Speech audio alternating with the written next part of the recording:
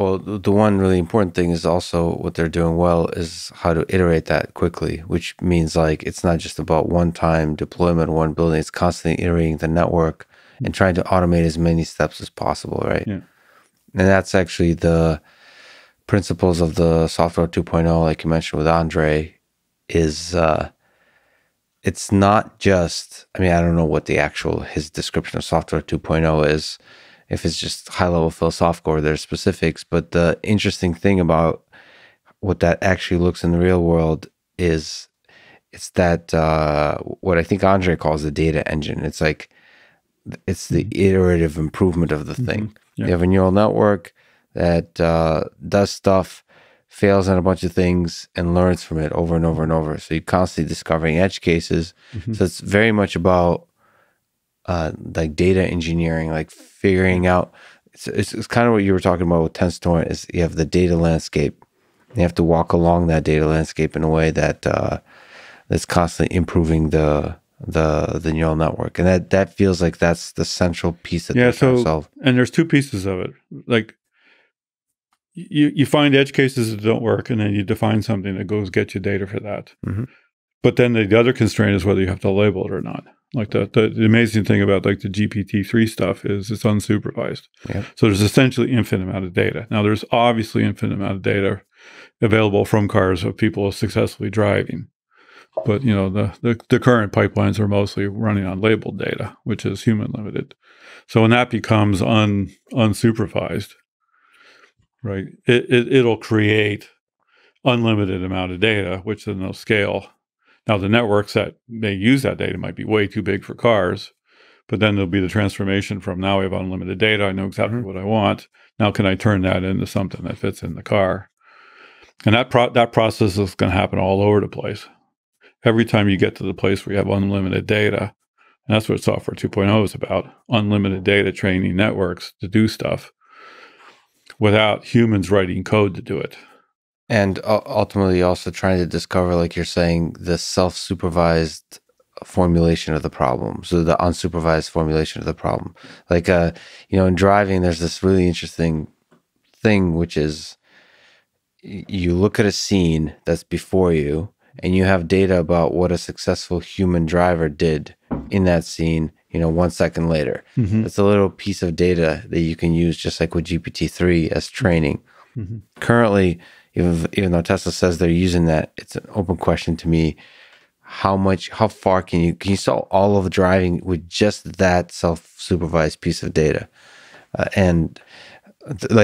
think that's what Common AI is doing. That's what Common AI is doing. But the question is how much data. So what Common AI doesn't have is as good of a data engine, for example, as Tesla does. That's where the organization of the data. I mean, as far as I know, I haven't talked to George, but they do have the data. The question is how much data is needed, because we say infinite very loosely here.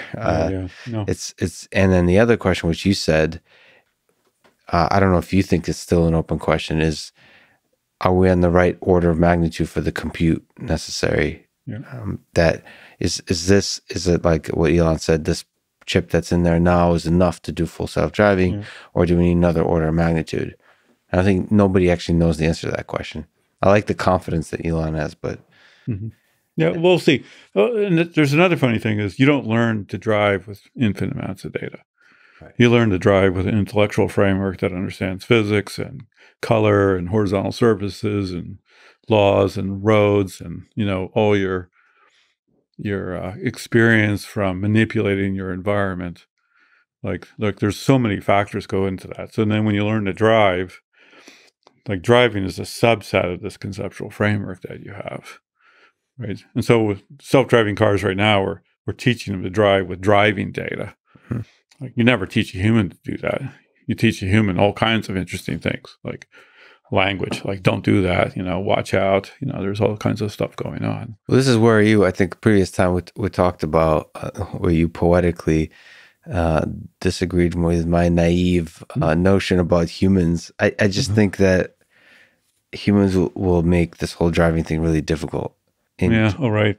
I said humans don't move that slow. It's a ballistics problem. It's a ballistic. Humans are a ballistics problem, which is like poetry to me. It's very possible that in driving they're indeed purely a ballistics problem. I think that's probably the right way to think about it. But I still, they still continue to surprise me. Those damn pedestrians, the cyclists, other humans in other cars, and Yeah, but it's going to be one of these compensating things. So the like when you're driving, you have an intuition about what humans are going to do, but you don't have 360 cameras and radars, and you have an attention problem. So yeah, so the self-driving car comes in with no attention problem, 360 cameras, right? You yeah, know, a bunch of other features. yeah, So they'll wipe out a whole class of accidents, right? And emergency braking with radar, and especially as it gets, AI enhanced, will eliminate collisions, yeah. right?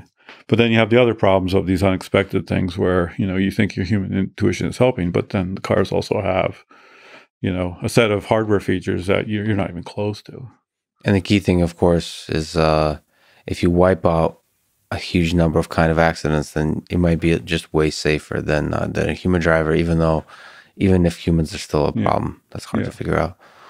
Yeah, Yeah, that's probably what will happen. Is autonomous cars will have a small number of accidents humans would have avoided, but they'll get rid of the bulk of them.